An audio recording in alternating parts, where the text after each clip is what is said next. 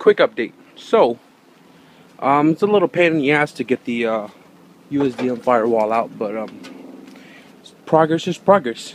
And you can see here I already pried them apart. I'm trying to take them out by sections, so I cut it right across here. That's all ready to come out. Just got to drill out maybe 3 more right there.